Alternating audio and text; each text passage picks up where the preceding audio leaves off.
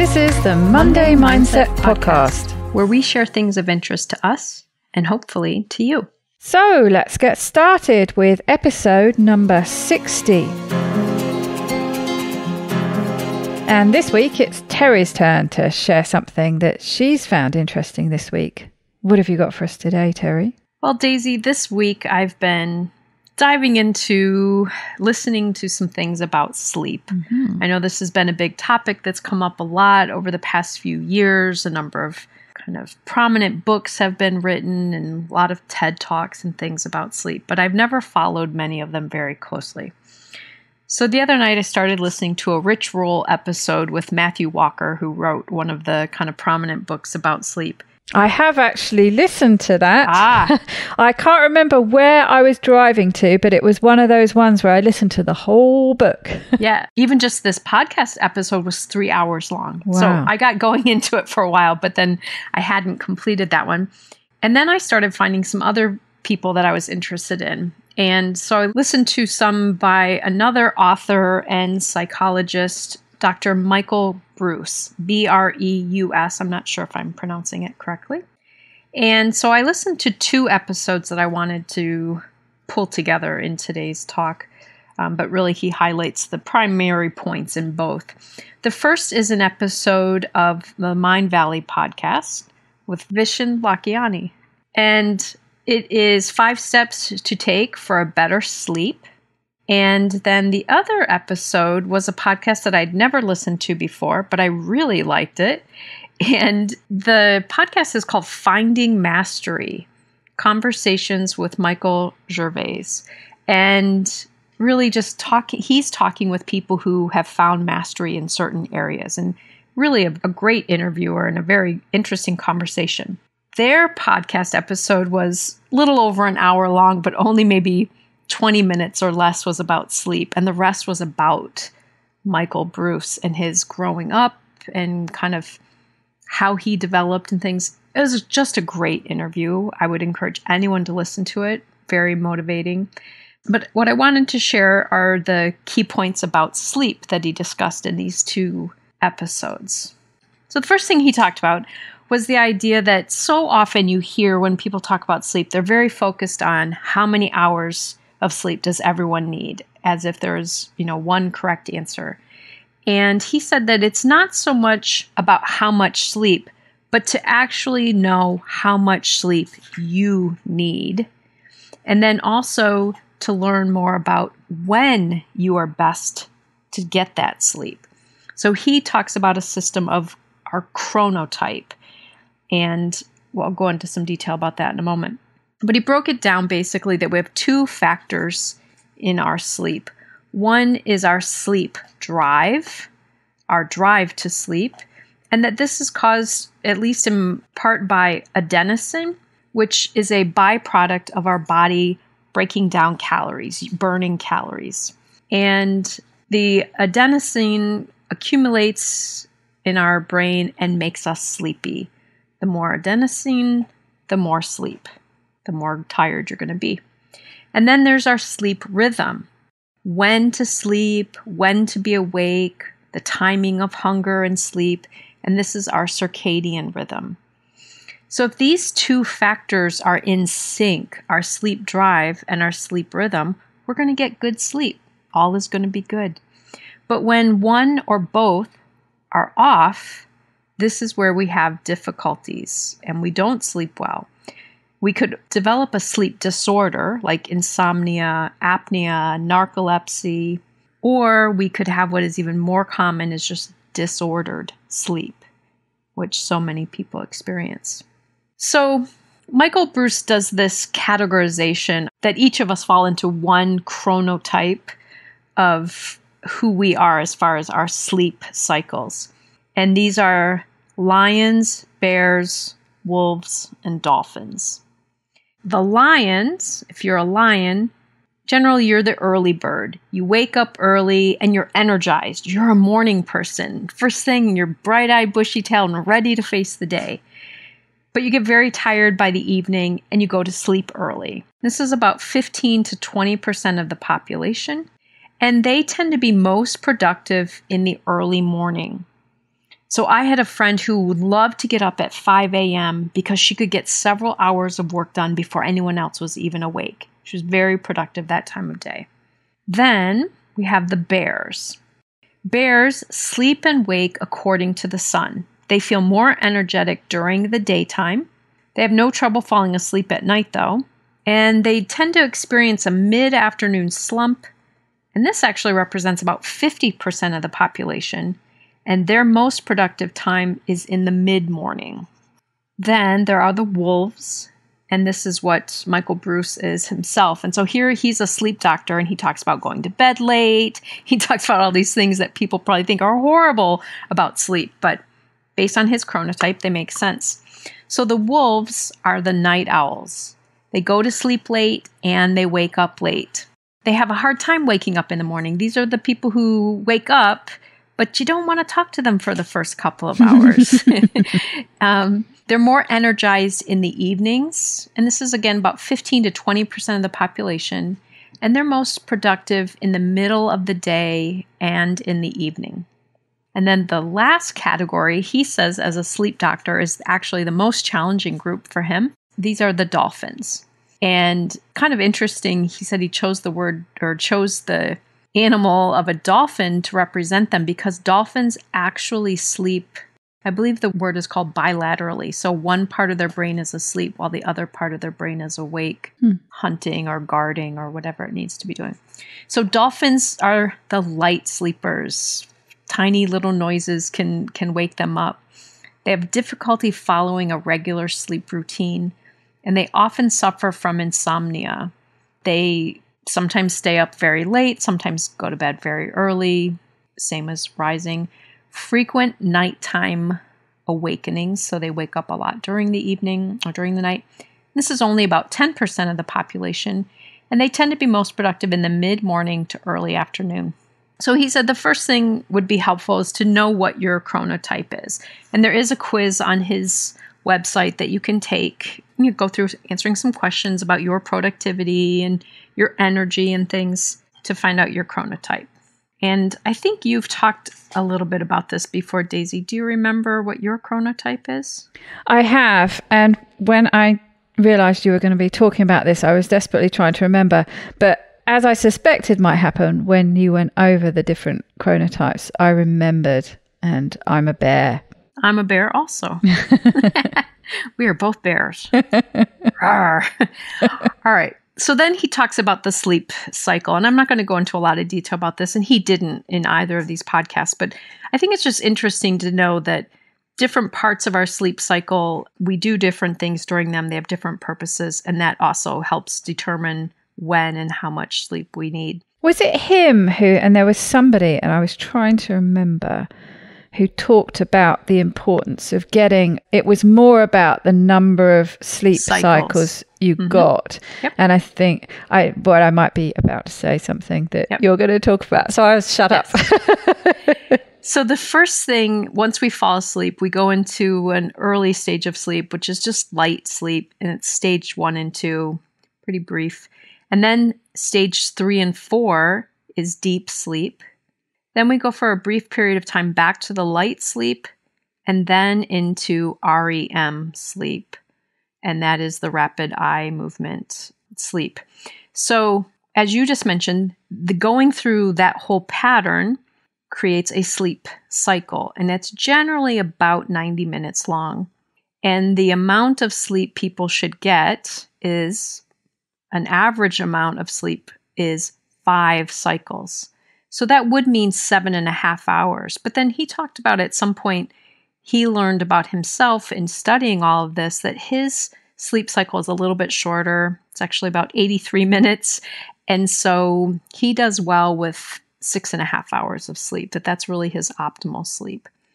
And then he talked about knowing when to go to sleep based on what is your kind of optimal wake time, and then subtract the 7.5 hours from that.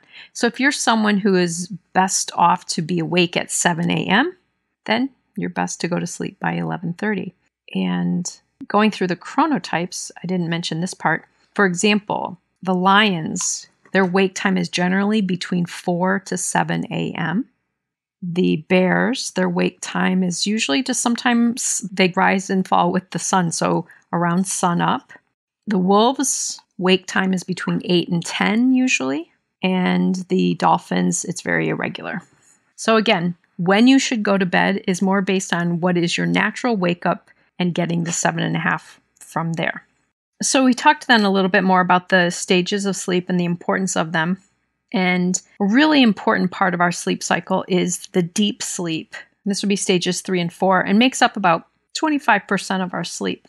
This is the part where it really helps us to wake up and feel great kind of sleep. He said this is when repair happens, our physical repair happens. So it's kind of like taking your car to the garage and they get all the dents and dings and paint scratches off it. They fix it up physically. During this time is when growth hormone happens. And growth hormone is a really important hormone for all of us in, again, repair and building our body. And so we definitely need this deep sleep part. It's a really important part. And then the REM sleep is our mental restoration period, where we move information from short-term to longer-term memory, where we make sense of things. And we also dream most during this time because our brain uses stories to integrate that information. So it's kind of playing out these stories in our mind, which are the dreams. And interestingly, the body uses the most glucose in this stage of sleep. That's interesting. So it's a very active time. And then he talked at some point about brain activity levels and how people think your brain is very inactive during sleep. During REM sleep, actually, our brain is as active or more active than even in a wake period. So it's actually very active. And so again, kind of talking about the misnomer that most people have always thought we need at least 8 hours of sleep, whereas technically it's more optimally 7.5 hours. So again, when we sleep is equally as important as how much we sleep, and in some cases even more so. So then he talks about strategies to help with sleep, just to improve our sleep. He also has a book that is called The Power of When, and this is to really help you know, based on your chronotype, when is it best for you to be intimate? When is it best for you to eat? When is it best for you to sleep? All of these big things in your day. So every now and then he hinted at things from the book, but he basically said you'll have to get the book to learn more about that. But the rest of what I thought was useful in these 2 interviews is just some really helpful, easy things that we can work on to improve our sleep. So he said every once in a while you have a day where you didn't get good sleep the night before or something, and your day is just really off and you're low energy. He advises taking what he calls a Napa latte. Now, a Napa latte is a 6-ounce drip black coffee, no cream, no sugar. Put some ice cubes in it to cool it down and drink it as quickly as possible, and then take a 25-minute nap immediately following. Not longer, though. So what happens is that this nap helps burn off that adenosine that has been accumulating. So re-energizes you and also the caffeine. And so he says he guarantees this gives you energy for 4 hours. However, this is not to be used every day. He said, if you're using a Napa latte every day, it's not going to be effective. You've got kind of a sleep crisis going on. This is for use in case of emergencies. Because you wouldn't have thought you'd be able to take the 25-minute nap after the espresso. I think that's why you have to do it right away. Yeah, that's what I was wondering. Because of the timing of the caffeine. And then the espresso sort of hits as you come out of the nap. Interesting. So his main tips are...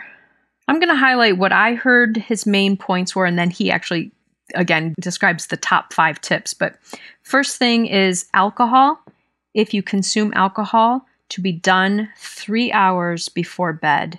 And this is particularly if you're having 3 or fewer drinks. But 1 alcoholic drink, your body takes 1 hour to process. So you want to be done before going to bed. So alcohol 3 hours before if you consume alcohol. Coffee 90 minutes after you wake up. I was so surprised to hear this because, so many of us are in the habit of having our coffee first thing in the morning. But technically, regardless of whether you're someone who generally gets up at 6 a.m. or 9 a.m., you should wait 90 minutes after you wake up to have coffee, if you drink coffee. That's interesting. Why?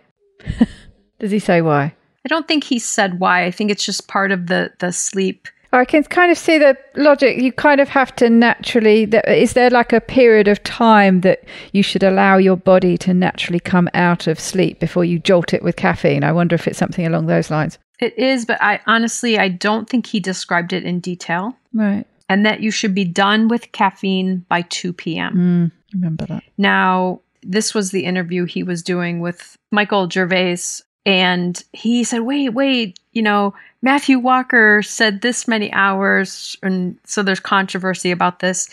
And he said his belief is that the half-life of caffeine is 6 to 8 hours.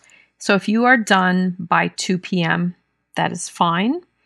And this guy said, yeah, but the quarter life goes on for 12. And he said, the thing is, though, for the majority of people, and again, this is the sleep doctor. So he said for the majority of people who are in that much of a sleep-deprived state, the exhaustion will override that very small amount or effect of caffeine at that point. So he said as long as you're done by 2, I would say if you're someone who knows you do well, if you finish by noon, then there's no reason to change that. Hydration. He focused on hydration being very important, like first thing in the morning when you first wake up, rather than having that coffee, have like a 16, 20 ounce glass of water. Get yourself very hydrated. Physical activity is best way to improve your sleep quality. Sleep is recovery. And if you don't do activity during the day, you don't have as much to recover from. And so your sleep starts to suffer. It becomes lighter and less effective. On the other end of that, though, not to exercise too close to bedtime due to the fact that it raises the body temperature. And it's harder for us to go to sleep when our body temperature is up. Definitely. He advises thinking of going to sleep as a plane landing, coming in for a landing. And it takes an hour to come into that landing strip. So he breaks it up into 20-minute segments. So the first 20 minutes would be doing the necessary things, getting things ready for the next day. He has kids, so like getting the kids ready, making sure things are ready for the next day of school, whatever. Next 20 minutes would be hygiene, brushing your teeth, doing all of those things. And then the next 20 minutes would be doing something like gratitude, meditation, or prayer. And he talked about blue light blockers. He talked about not getting blue light, and you and I have talked about that in previous episodes. So within 90 minutes of sleep, so wearing blue blocking glasses. And he talked about he's fine actually with people having TV before sleep because it's not as close to their face, but he says not media, like not the news, but not a phone or a tablet because those are much closer to our face, so much more blue light effect. Talked about a cool temperature, 18 degrees Celsius or 65 degrees Fahrenheit is ideal. Again, our body has a harder time going to sleep when it's warm. Sunlight in the AM turns off the melatonin faucet. So when you wake up and you're groggy, go sit outside and get some sunlight with that glass of water. And then also this sunlight is what helps your body, the rays in the spectrum help your body make melatonin so that you'll have some for the next night. And then one of the most important things he emphasized many times in both of these episodes is to set the same wake time every day. And in one of them, he talked about, let's say, for example, Friday night, you stay up later, so you sleep in a half hour later on Saturday. You do it again on Sunday, or Saturday, so you sleep in again on Sunday. I think he said for every half hour of extra sleep in the morning like that we create, I can't remember the actual term he used, but it was something to the effect of like a antisocial hangover or something. Like we're actually setting ourselves back. Just the fact that by sleeping extra beyond our normal time, we're making ourselves more likely to have difficulty with our next sleep. And this is why a lot of people have a very hard time falling asleep on Sunday evening. Most people think it's because, they're starting to get anxious about the workday. But a lot of it has to do with this sleeping over their amount of time. And then, of course, it's that extra struggle waking up on the Monday morning because you haven't had enough sleep. Right. And that's what he said. And then Monday sucks. And, it's just this cycle. So he also recommends magnesium. It's a great assisting thing for sleep. And he says this is his favorite recipe for it. I don't know that it's something I would do because I don't eat these, but it's banana tea. That basically you cut a banana in half and you put it in boiling water. The peel of a banana has, I don't even remember how many times, like 3 times the amount of magnesium and then the actual banana. So just drinking this kind of banana water, which his daughter says, Dad, it's so banana-y. But this is a great natural way to get magnesium without taking a supplement. He also talked about guava leaf tea. This is something I'm going to do more research about because it helps with blood sugar stability, and especially for people who wake up. And in the interview when he was talking with Michael Gervais, he says, I always wake up around 2 o'clock. I'll go to sleep at this time, then I'll wake up at 2. And he says, well, my guess is that's a blood sugar. When did you have dinner? And it was like 8 hours from when he had dinner. And he says, yeah, you're having a blood sugar crash at that point. And so your body wakes you to get that moving again. So guava leaf tea is something that can help keep your blood sugar stable to avoid that waking during the night.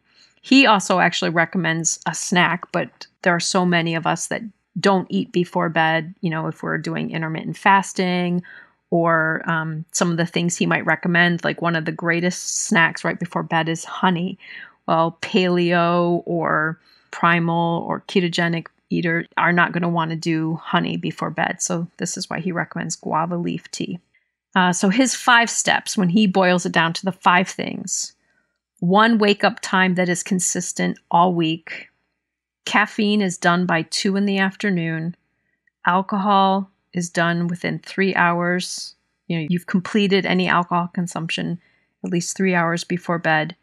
Physical activity daily, 4 hours before bed, not to do that closer to bedtime than 4 hours, and 15 minutes of sunlight in the morning.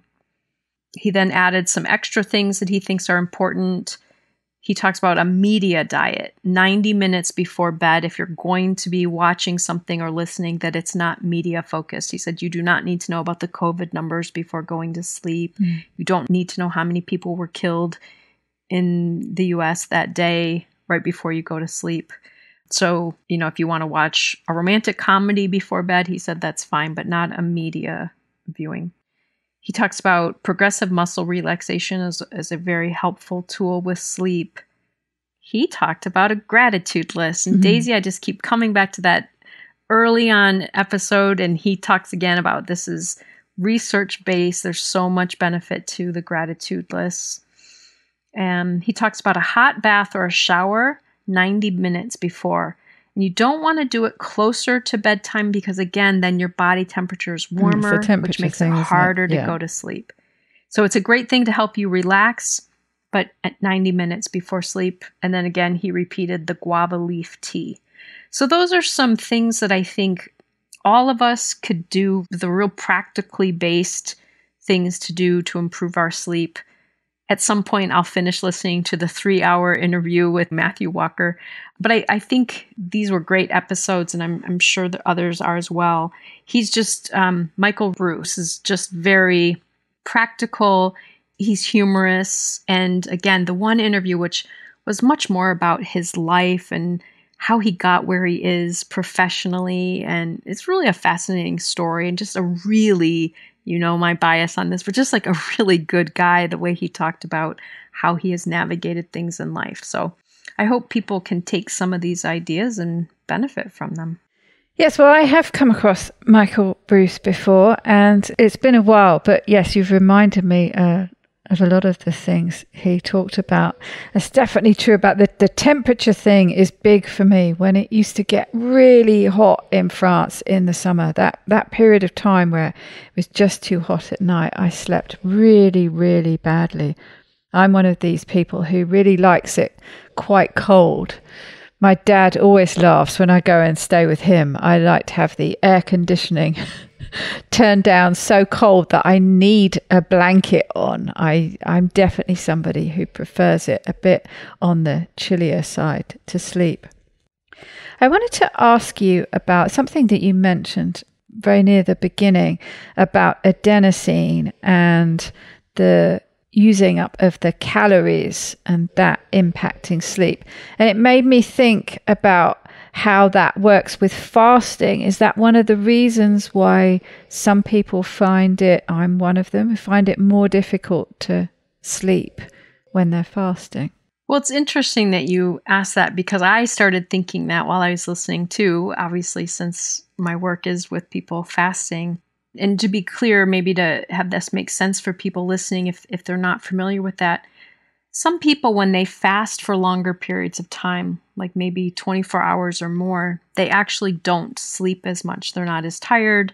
And I don't know, but as I listened to this, it made sense to me that they're not accumulating the adenosine to make them feel as tired and go to sleep. But often what happens is people will describe, they're frustrated that their sleep is off, but they're not actually more tired the next day, because the reality is they just didn't need as much sleep. But I think it concerns people because we've been so now conditioned to think, I have to get my 8 hours of sleep and I only got 5.5 last night. And yet their energy level is good.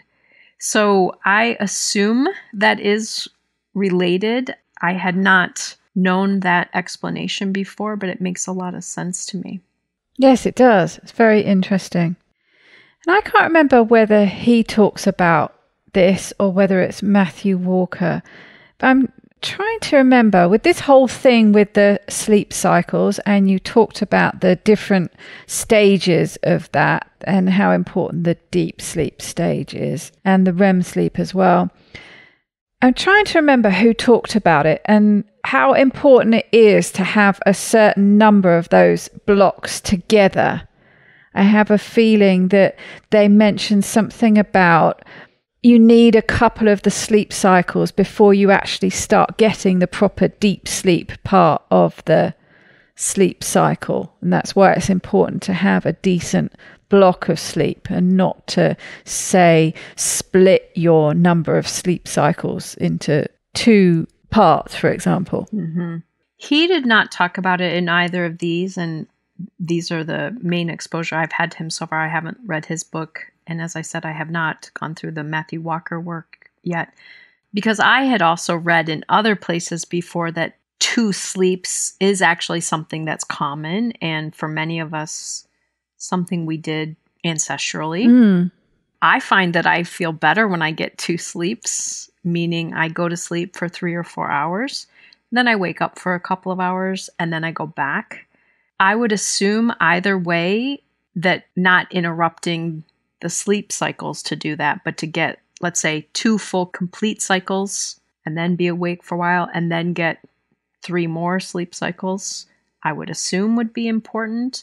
But I don't know which one of them talks about that or how they talk about that. He did not in these 2 interviews mention that. Yes, I can't remember. I'll have to go back and listen. But I remember there being something about that. And yes, and you've reminded me, that was actually quite a typical way of sleeping, wasn't it? To have that broken part in the middle where people would get up in the middle of the night and actually go downstairs and have a cup of tea and talk to each other for a bit and then go back to sleep. I find that over the past, few weeks or a month, my sleep quality has improved according to my Oura Ring. But if I go look at it, it doesn't yet make sense to me about the sleep cycles, because I get a lot of my deep sleep, although he did say that's the first 25% generally or earlier, but I get almost all of my deep sleep early in the night. But on nights that I do 2 sleeps, I have deep sleep again when I fall back asleep. Interesting. If that makes sense. Isn't there somebody also who talks about the importance actually of getting to sleep by, I think maybe it's Matthew Walker, 11 o'clock is the sort of magic time, that's something about that you get that deep sleep earlier on. So I seem to remember thinking about it was in that period of time where I was in a really bad sleep pattern bad for me anyway, and not getting to sleep until sort of 3 or 4 o'clock in the morning, and then not being able to wake up until midday or something. And somebody talking about, actually, it's not just about how much sleep you get and how many sleep cycles you get, but it is actually important to go to sleep by a particular time to get that proper deep sleep. And I remember, as a therapist, I used to talk about that all the time with clients. But if I try to think of kind of what he's saying now, maybe it's not that it's the same time for everyone, but I had once read that the 8 hours of sleep between 10 p.m. and 6 a.m. are different quality than midnight to 8 a.m. But if you really go with his discussion of chronotypes, a wolf would easily go to bed at midnight and sleep until 8, and that would be their optimal time. So I don't know if that just varies. Again, I'm sure there are different theories and people have their ways to support their own theories, but the idea that those same number of hours at different times do different things for our bodies. I think it's Matthew Walker who talks about that there's not really much of a difference between early birds and night owls, that actually when you get into it there's hardly any difference at all. But actually listening to Michael Breus talk about it, and he has these different chronotypes, actually the difference is not huge. It's not, when we're talking night owl or his wolf, he's still talking about people getting up between 8 and 10, not talking about midday, 2 o'clock in the afternoon. So it's not quite as extreme a difference, I think, as some people think about. I haven't heard him talking about this Napa latte thing. That I found that very interesting. And funnily enough, what came to me after you were talking about it, you remember my epic drive back from France, where I actually used fasting to try and keep myself awake, because I know that's a tendency I have. I really hadn't slept well for a couple of days before, and I think driving on whatever it was 48 hours or something, wasn't it, where I hadn't slept. But I actually did employ his tactic. Now, when you were speaking about it, I remember I had a flask of coffee that a friend had made me. When I stopped, if you remember, I had that massive panic because I'd lost Betsy's passport. But she gave me a flask of coffee, and that's exactly what I would do. I would stop, I would drink some coffee, and I would turn the timer on. I think it was 15 minutes. I had to get to the ferry port by a certain time, and I knew how much time I had available for some sleeps. But I did need a few naps on the drive because I was doing it after no sleep. So I did actually use that technique, and it worked fairly well. Awesome. But yes, I can attest to the fact that it's not something that you'd want to employ every day. No. And I think both listening to him and the beginnings of what I listened to with Matthew Walker just reminded me again of the actual detrimental effects of not getting appropriate sleep. And, there are statistics that show this even with daylight savings time. When we lose an hour, the rates of heart attacks increases like 25%. Yes, Matthew Walker talks about that. It's incredible. And then it improves at the other end of the spectrum when we gain an hour. And then Matthew Walker talked about, and again, I know this isn't about his talks, but he talks about the idea that you can actually go insane by going for too long without sleep. And I think he talked about an example of someone, it was 8 days. It's not very long. The hallucinations, and it was just amazing. But the detrimental effects to our body for not getting appropriate sleep is amazing. What it controls in our body, how it sets the tone for every function in our body. So, like I said, I chose this because I know the importance of sleep, but I haven't really gotten into learning more about it. So I wanted to start dabbling in learning a little bit more about sleep. And I think this was good, just some really basic things that we all can do. And of course, everyone loves a quiz. Absolutely. Finding out what chronotype they are. And although I love dolphins, I didn't really want to end up a dolphin on this one. So I was almost glad I was a bear. Yeah, you and me both.